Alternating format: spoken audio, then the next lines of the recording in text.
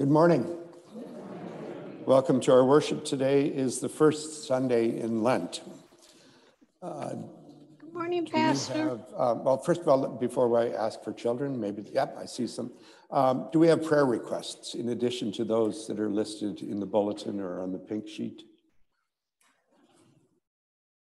Anyone from Zoom have a prayer request? You can unmute your line and share it with us. I don't hear any. So let's have the children come up. Maybe childs this time. There we go.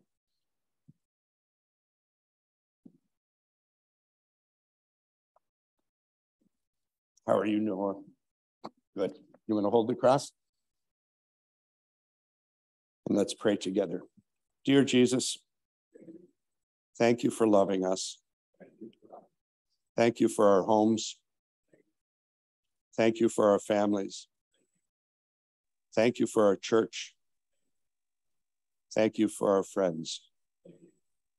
Please keep us all healthy. Amen. Up to Sunday school.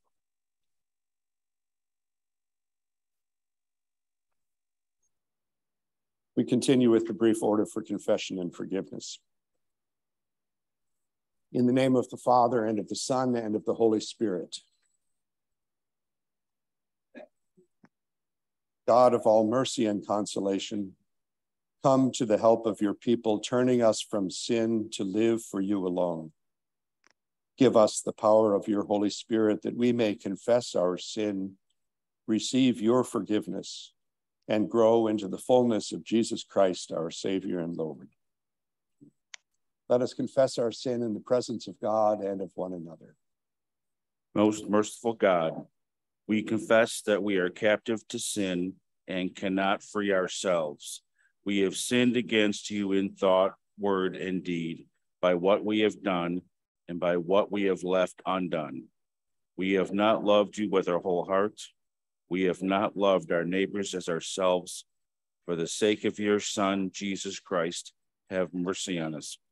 Forgive us, renew us, and lead us, so that we may delight in your will and walk in your ways to the glory of your holy name.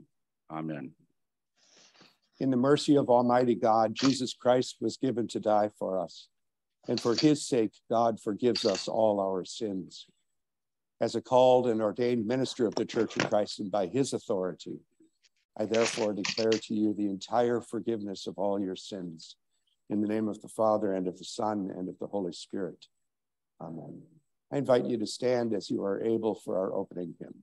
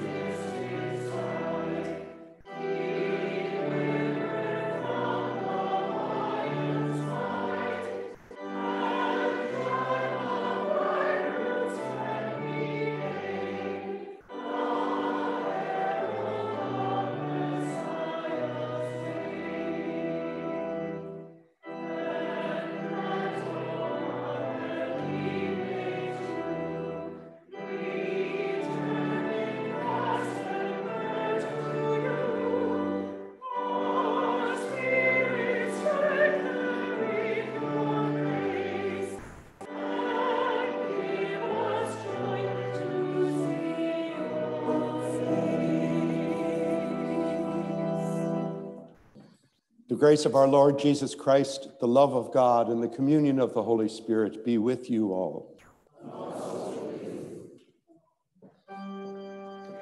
In peace, let us pray to the Lord. Lord, have mercy.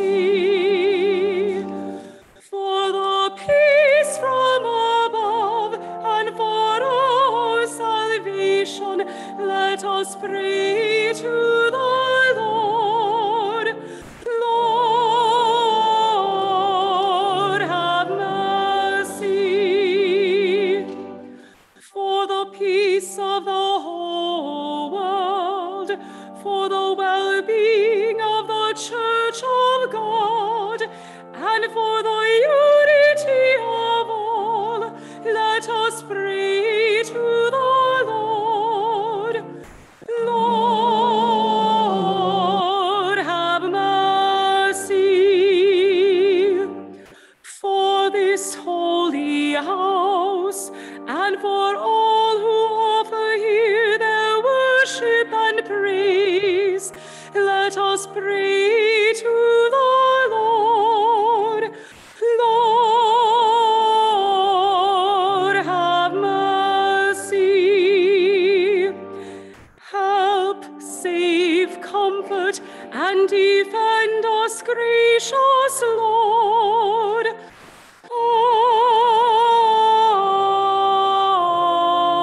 Amen. Let us pray.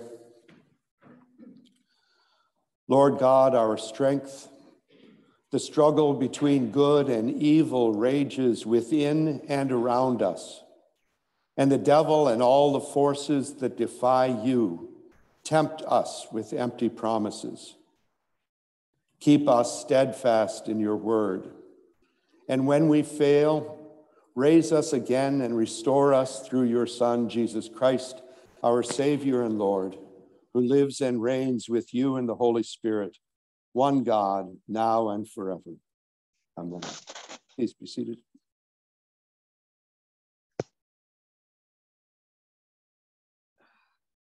A reading from Genesis. The Lord took the man and put him in the Garden of Eden to till it and keep it.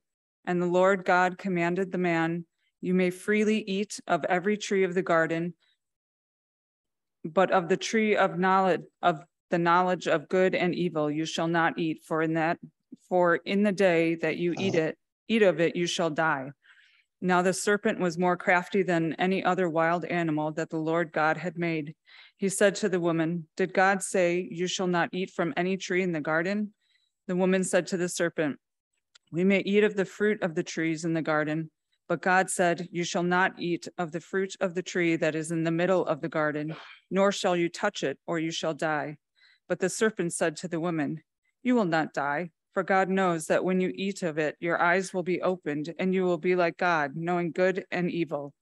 So when the woman saw that the tree was good for food, and then it was a delight to the eyes, and that the tree was to be desired to make one wise, she took of its fruit and ate, and she also gave some to her husband, who was with her, and he ate. Then the eyes of both were opened, and they knew that, that they were naked, and they sewed fig leaves together and made loincloths for themselves. The word of the Lord.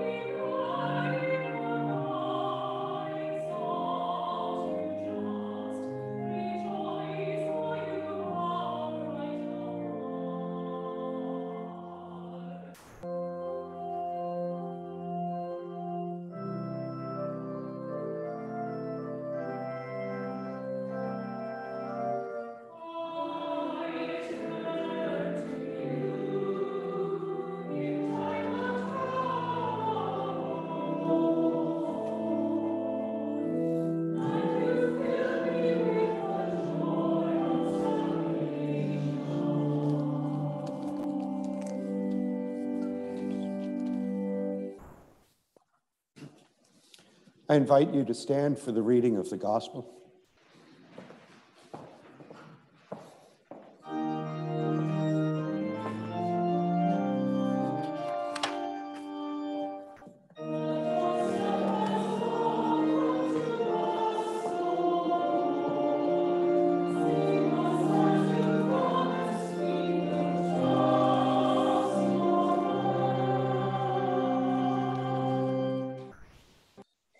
The Holy Gospel according to St. Matthew, the 4th chapter.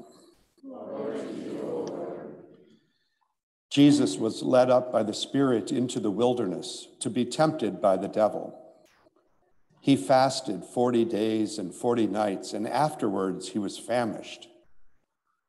The tempter came and said to Jesus, "If you are the Son of God, command these stones to become loaves of bread."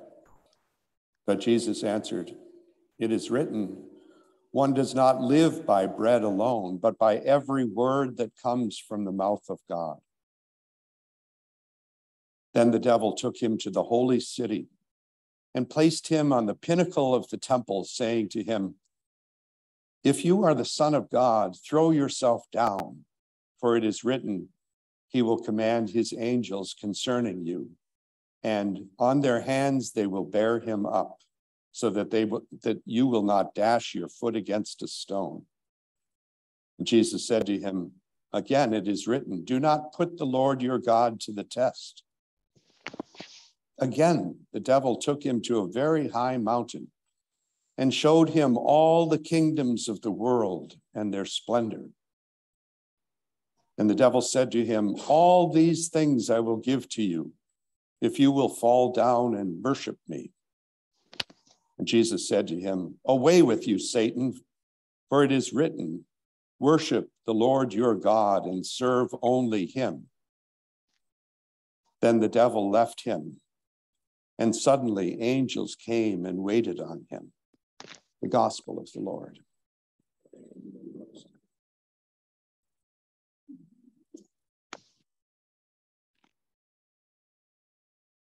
Dear sisters and brothers in Christ, today's first lesson, very, very familiar to most of us, from the 3rd chapter of Genesis, presents the ancient Hebrew understanding of how it is that all of us are sinful. The ancient Hebrews collapsed all of their understanding of where sin came from into this story of the disobedience of Adam and Eve. As it's presented in the Old Testament, and as it seems to be affirmed in certain places in the New Testament, we are all being punished on an ongoing basis for Adam and Eve's sin. And I'm here to tell you that that's wrong. Not that the Bible's wrong, but that presentation of their guilt being paid for by us is wrong. The story that's told about Adam and Eve choosing to disobey God is not just an ancient story from 3,000 or 4,000 years ago. It's a story that is as contemporary as today. You and I, every day of our lives, we choose to reach for that piece of fruit that has been forbidden. We do what we know is wrong. We take that fruit and we eat it. We sin. Not Adam and Eve sin, and so somehow we are guilty. We make the same choice that Adam and Eve made. Choose to disobey what God has told us to do. And we do it every day of our lives. If that were the end of the story, then we would all be in really a miserable place. Estranged from God because of our choices, separated from God because of our choices, with no way back from our part, on our part. There's no way for us to work our way back into God's good graces. But that also is part of the story that is woven throughout the Old Testament and the New Testament. God continually reaches out to us, reaches out with forgiveness, with restoration, with reconciliation. God calls us back into the relationship of love and of obedience.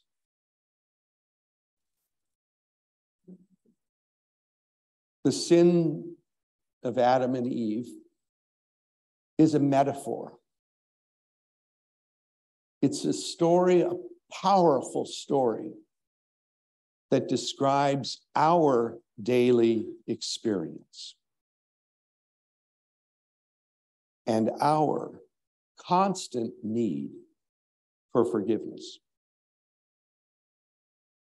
We gather here week in and week out because here we hear the word of forgiveness. Here we rebuild our identity around this notion that we are in fact beloved by God. Despite our sin, in spite of our sin, God still loves us.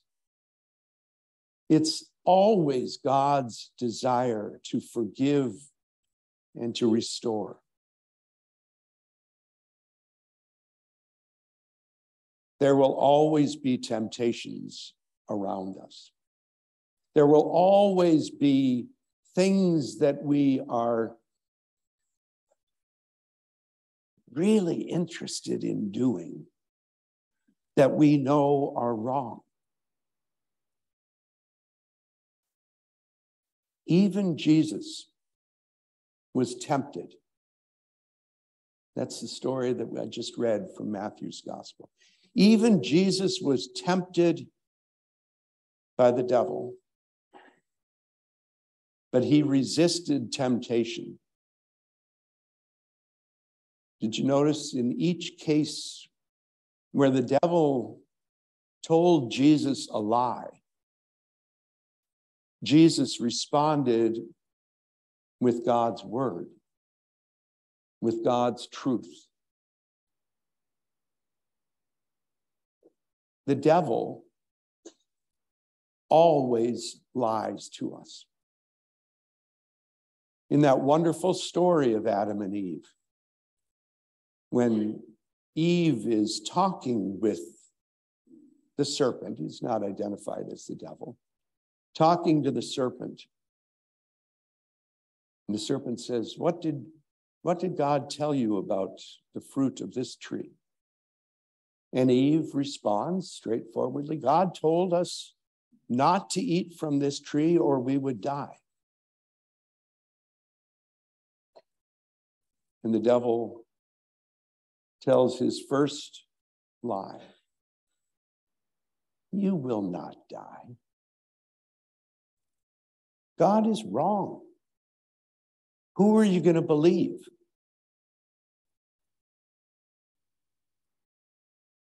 And I chose to believe the serpent and to disobey God's word. I hope that you can see yourself in that story. I hope that the next time that you are tempted to do something that you know you're not supposed to do, you'll stop. You'll hear the lie that is being proclaimed by that temptation. And you'll respond, I am a child of God. Go away, Satan. To hell with you. Amen.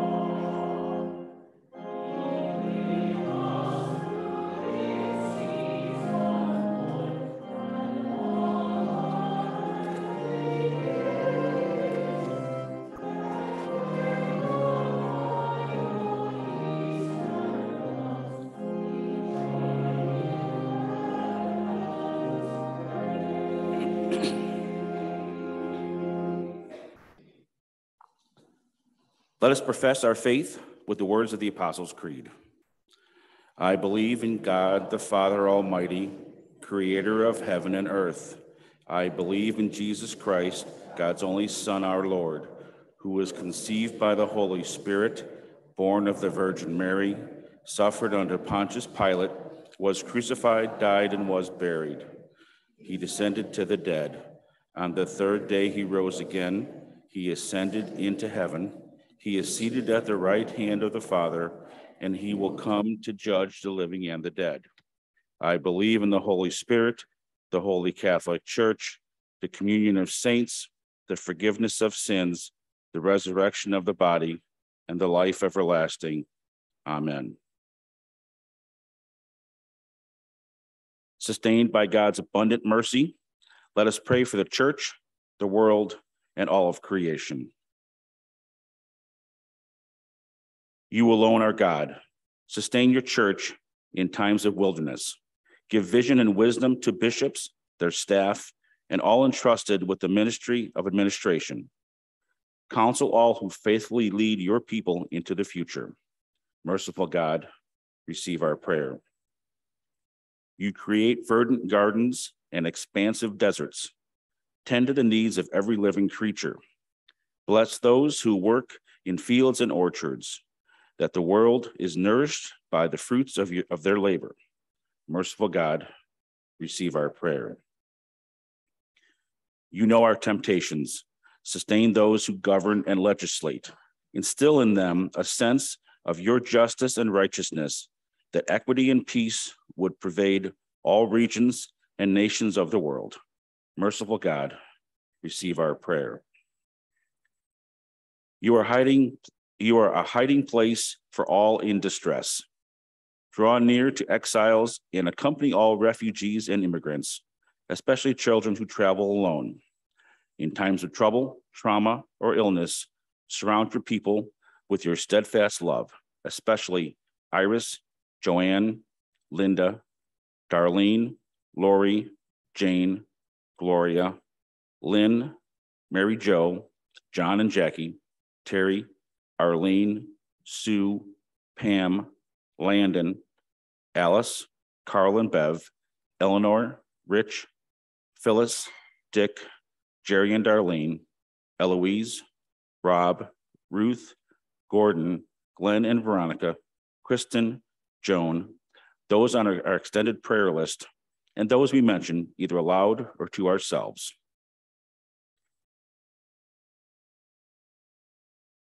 Merciful God, receive our prayer.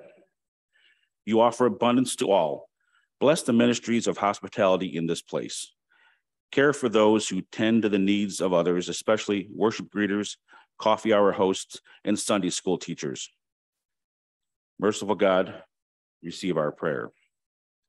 Celebrations this week: birthdays of Thomas Roth, Cheyenne Martinez, Nancy Demkowski, Cheryl Hanna, Noah Roth, Landon Walger, and Margaret Willis, and the baptisms of Grayson Walger. You alone are God. We praise you for the faithful departed in every age, especially Joanne Hose. Unite our prayers with theirs until our wilderness journey is complete and we rest in you. Merciful God, receive our prayer. Into your hands, O God, we commend all for whom we pray, trusting in your mercy through your Son, Jesus Christ our Lord. Amen. The peace of the Lord be with you always. Let's share that peace with one another.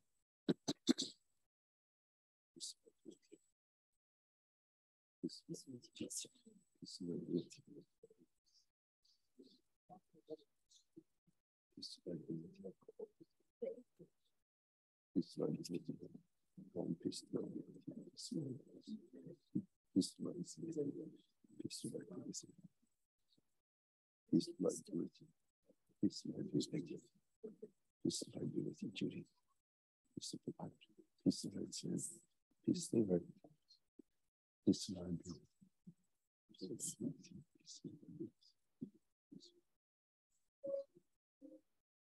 of Lord.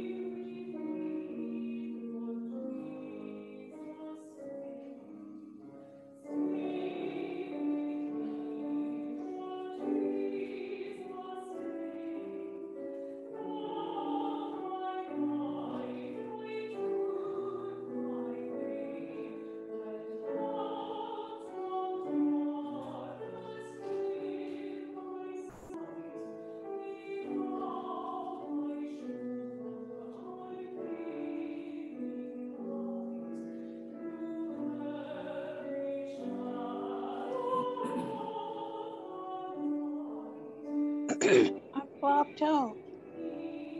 Why?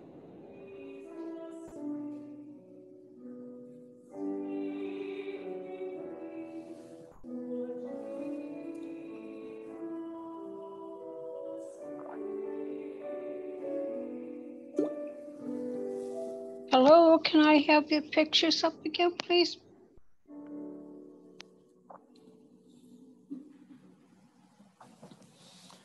I invite you to stand as you are able.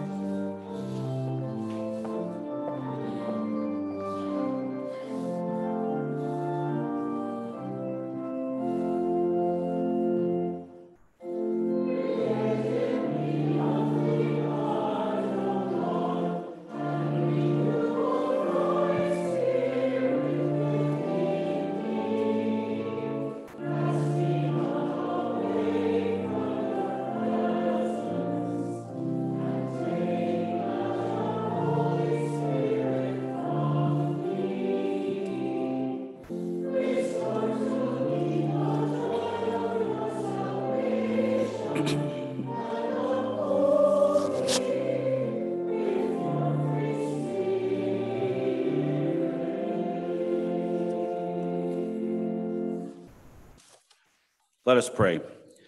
God, our provider, you have not fed us with bread alone, but with words of grace and life. Bless us in these your gifts, which we receive from your bounty, through Jesus Christ our Lord. Amen. Please be seated.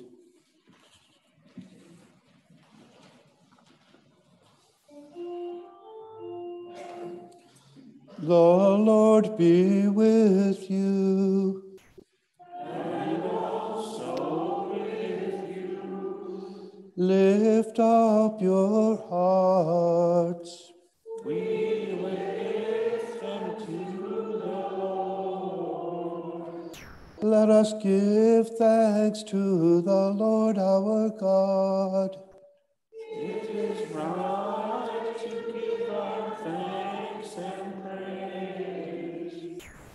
It is indeed right, our duty and our joy, that we should at all times and in all places give thanks and praise to you, Almighty and merciful God, through our Savior Jesus Christ. You call your people to cleanse their hearts and prepare with joy for the Paschal feast, that renewed in the gift of baptism, we may come to the fullness of your grace. And so with all the choirs of angels, with the church on earth and the hosts of heaven, we praise your name and join their unending hymn.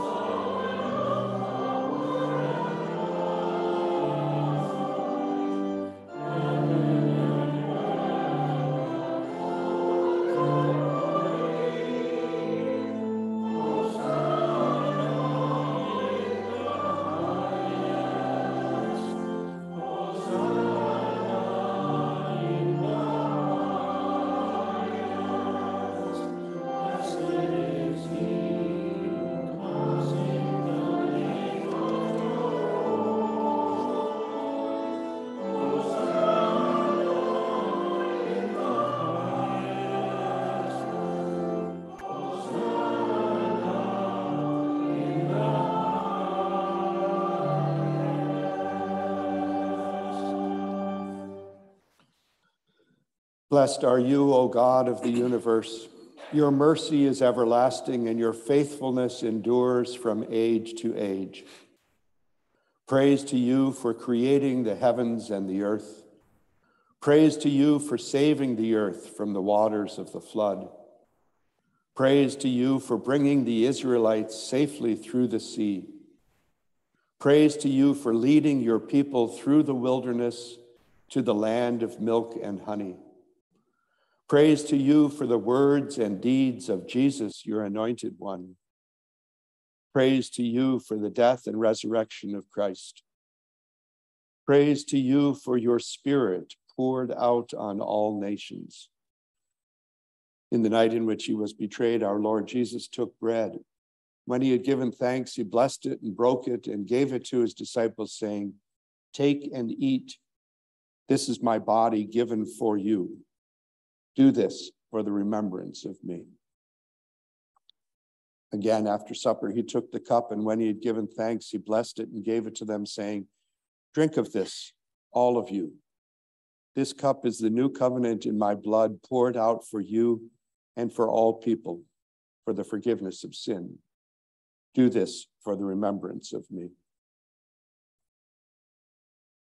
We proclaim the mystery of our faith. Christ has died, Christ is risen, Christ will come again. With this bread and cup, we remember your word dwelling among us, full of grace and truth. We remember our new birth in his death and resurrection. We look with hope for his coming again. Holy God, we long for your Spirit. Come among us. Bless this meal. May your word take flesh in us. Awaken your people. Fill us with your light. Bring the gift of peace on earth. All praise and glory are yours, Father, Son, and Holy Spirit, now and forever. Amen. We join in the prayer our Lord taught us.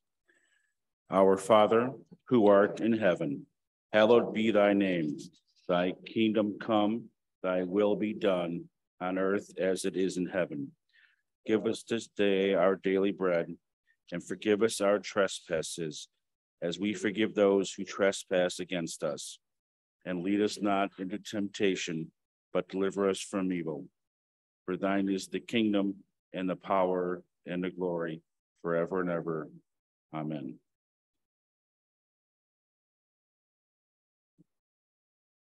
Come and eat and drink the gifts of God for all the people of God.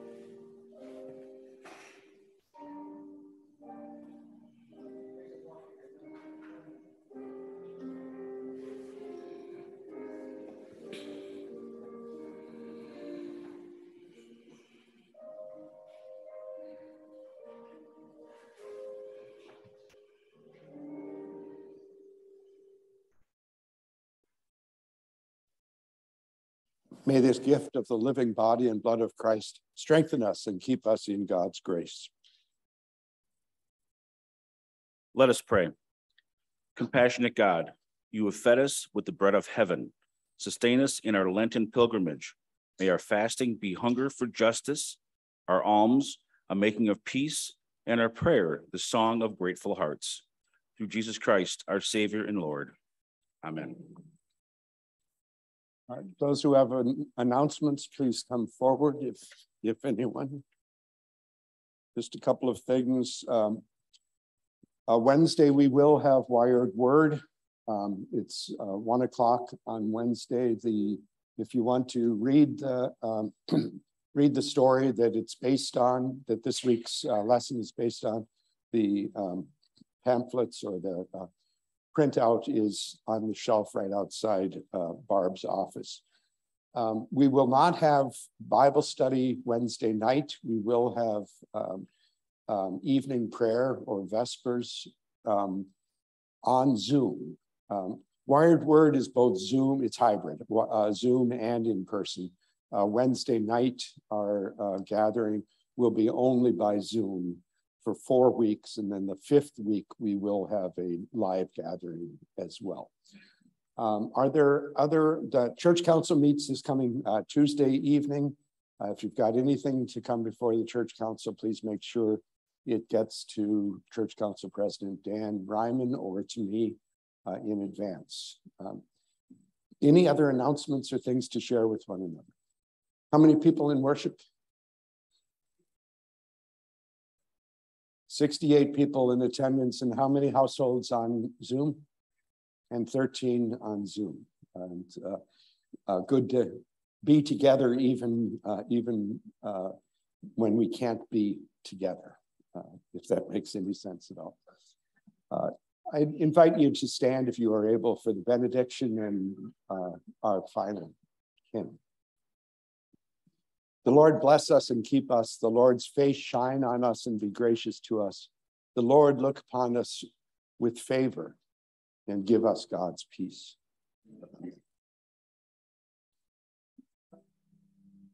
Amen.